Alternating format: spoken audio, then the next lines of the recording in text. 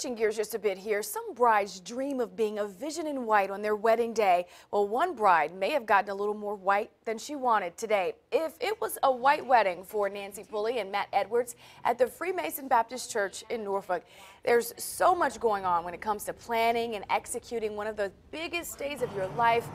Can you imagine adding several inches of snow to the mix? Well, their large wedding became a more intimate ceremony when Mother Nature trimmed their guest list from 200 to just 40.